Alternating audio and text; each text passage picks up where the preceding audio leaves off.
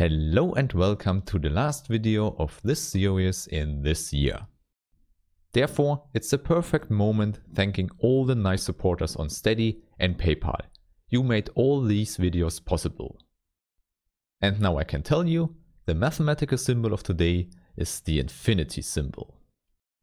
It's a symbol that is used throughout mathematics because it represents the concept of infinity. Of course, then the specific meaning when it is used depends on the context.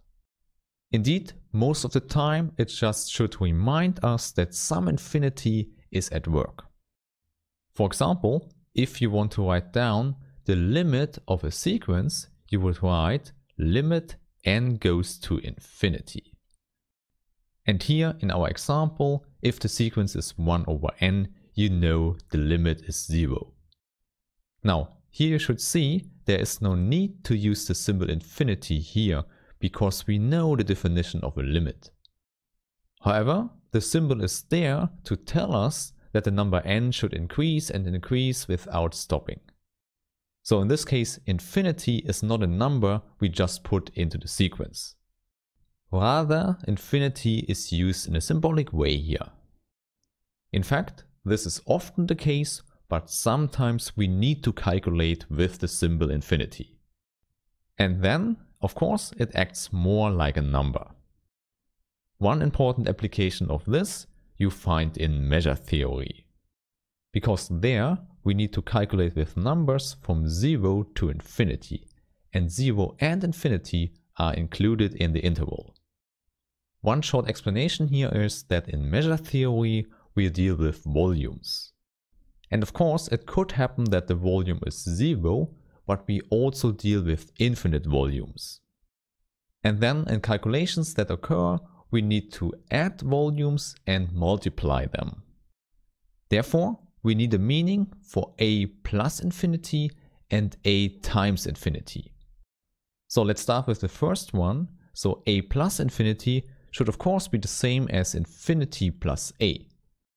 And now because we see infinity as the largest number in our interval, this should be infinity again. Indeed, this should also hold when a was infinity at the beginning. Or to put it in other words, infinity plus infinity should be infinity again. And there you already see, the only meaningful thing for 2 times infinity is infinity again. In fact, this should be our definition for all numbers a, including infinity. So infinity times infinity is again infinity. However, here one question remains: what to do with 0 times infinity? Usually, for example, when you deal with limits, this expression is not well defined. But in measure theory, it makes sense to define it.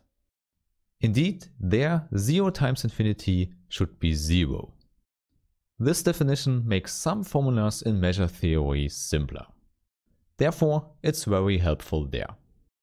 Now, having these definitions, now you can check that we still have commutative laws, associative laws, and distributive laws. Or in other words, some calculation rules still hold when we deal with infinity in this way. Of course, if you want to know more about measure theory, you can look at my whole series about it. Okay, and with this, I really hope you learned something in this series here. I wish you all the best and see you next time. Bye!